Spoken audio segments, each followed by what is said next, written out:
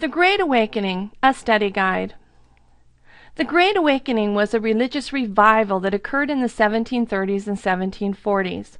It started in England and gradually made its way over to the English colonies. One of the primary pastors who jumped on to the Great Awakening ideas was a man by the name of Jonathan Edwards. He was born in the colonies, and he liked to tell his congregation that they needed to remove the sin from their lives, or they were going to end up somewhere they didn't want to end up when they died.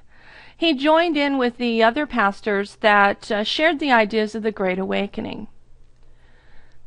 George Whitefield was a minister who came over from England and brought the ideas of the Great Awakening with him. But he was a very different kind of preacher from what most of the people in the colonies were used to.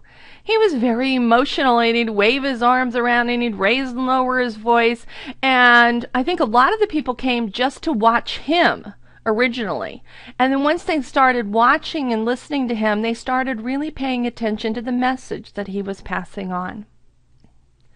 Other ministers joined the Great Awakening in the colonies, and they called for a rebirth, or a return to that stronger faith. Remember, most of the colonists, when they first came over, at least their families, their ancestors, came over to practice religion the way they wanted to, and religion was the primary focus of their lives. Well, once they got to America, they found out that survival became the primary focus of their lives, and often their religious beliefs kind of fell to the side.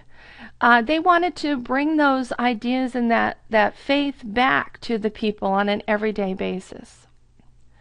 The Great Awakening created a greater religious and political freedom in the colonies. Some of the things that they taught the people as they were ministering to them was that they could also be church leaders. And if they could be church leaders, then they could also be leaders in the government, because most of the church leaders were the government leaders. They tended to be the most well-educated, as well as often those who owned the most land and had the most money. Being able to share your own religious and political ideas really took off in the colonies, and many of the people liked the idea of thinking that they were just as capable as anyone else to lead their colonies. Church went from boring to interesting as more and more preachers started using the same style as George Whitefield. The belief that all people are equal grew in the colonies.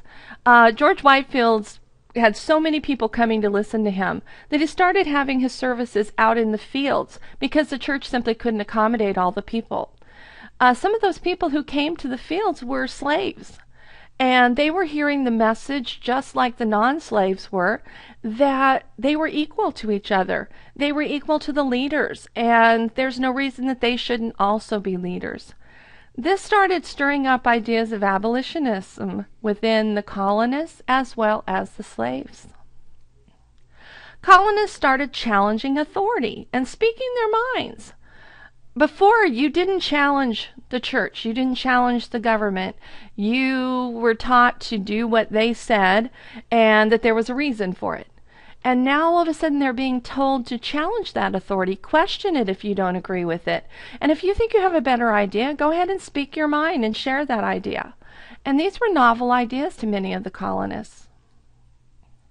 Because they were starting to speak their mind, it was important that education become more important in the colonies. Obviously, if people are speaking their mind, we want them to sound intelligent and know what they're talking about.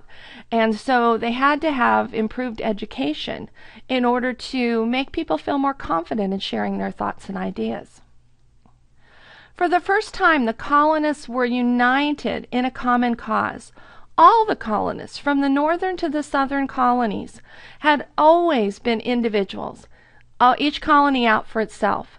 And now they're united in this Great Awakening idea, all of them working towards a common goal. And that was something that had not happened in the English colonies before. The Great Awakening made way for the rapid spread of political ideas and revolutionary fervor in their struggle for independence.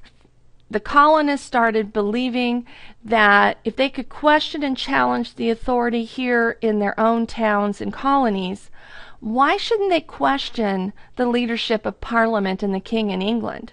When they started passing laws and implementing taxes without any representation from the colonists, why don't we have the right to challenge that? And you know what? The next step is, what do we need them for? We can just have a revolution and become our own leaders. And those ideas would never have spread throughout the colonies as quickly as they did had it not been for the Great Awakening. And that's your study guide on the Great Awakening.